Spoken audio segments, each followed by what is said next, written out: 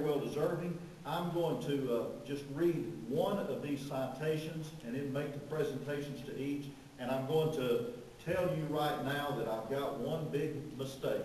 I had these done and presented, but when I picked them up, they had printed one off that I presented a few months ago.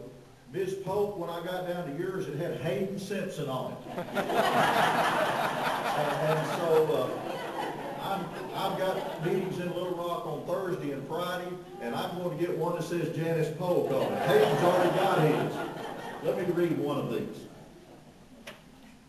The first one is to Julia Nipper, and they're all similar. Whereas Arkansas is blessed with an abundance of citizens whose life experiences provide a wealth of wisdom that serves to guide and influence our state on the road of continual progress.